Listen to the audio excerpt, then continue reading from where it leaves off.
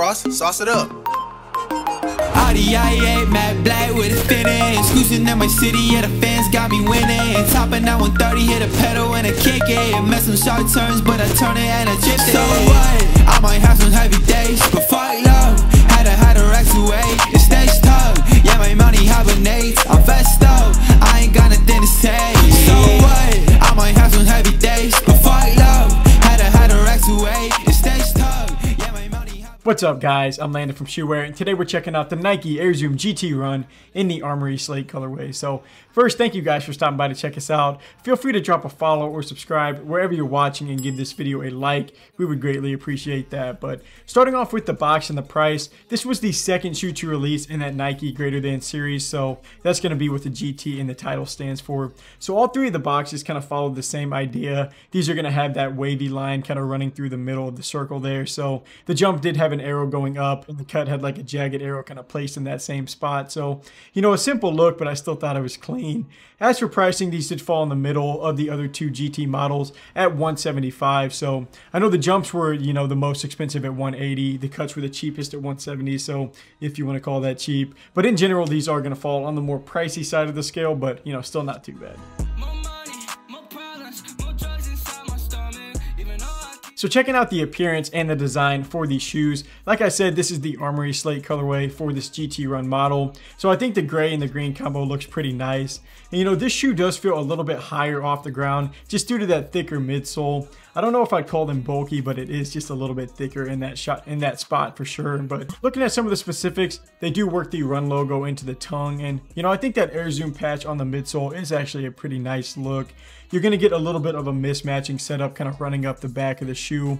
And with these being at the top, Nike has now hit on all three heights for a shoe within this greater than line. So you're going to have the GT jump, which is going to be a high top. These runs are more of a mid-top design, and then of course the GT cut was a low design. So, you know, I thought it was cool to kind of give consumers the option to kind of choose what shoe height, you know, they maybe prefer to play in. And, you know, I really don't think Nike did a bad job designing any of these GT shoes. They all came out pretty solid.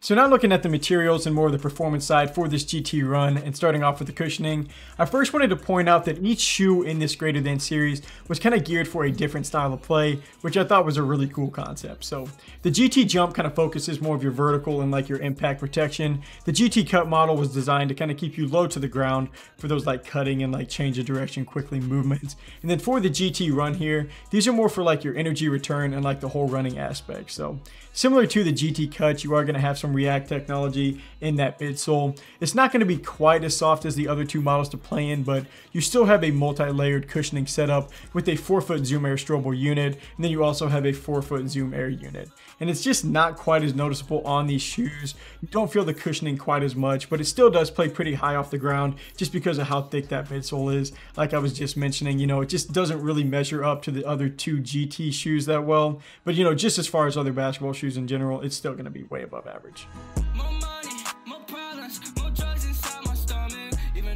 So looking at the materials and the support, these are going to have a closer feel to the GT Jump than they are going to be for the Cut, just as far as what was used to make up this design. So it is still going to be a little bit different. These have a 2-layered upper, which is made to be lightweight and breathable. And you know, part of the upper is even see-through, so you know that these will definitely give you that. And you're going to have a combination of like mesh and textured print kind of being used within that design. And you know, I don't hate it, but I also don't love it. And those little beads that are on the upper are actually there for like some added protection and durability, which is obviously going to be nice. And for as thin as the upper material is, it does feel pretty secure, but you know, it still hasn't felt the best as far as comfort, because the upper material, it can kind of crease in some weird places whenever you kind of bend your shoe. It just hasn't bothered me in every playing time that I use these, but I did notice it on a few occasions, so I thought it might be worth it to mention. But there just aren't any pieces on this shoe to really keep your foot within that design as well, just to kind of add to the support. But I'd maybe want that with the design that has an upper this thin. It might give you a more of a secure feel, but you know, in general, these still play pretty well.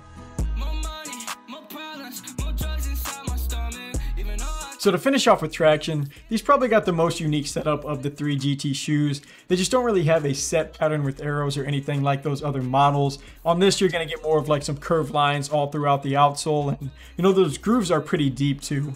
And I don't have a lot to complain about or praise for the GT Run. They just don't have as sticky of a feel, but they still don't have like any major blemishes to go with, you know, as far as the traction. If anything, the traction's like a little bit better than the support on this shoe, and sometimes that makes me nervous whenever you have a basketball shoe like that, because you don't want to be stopping faster than the shoe can really handle.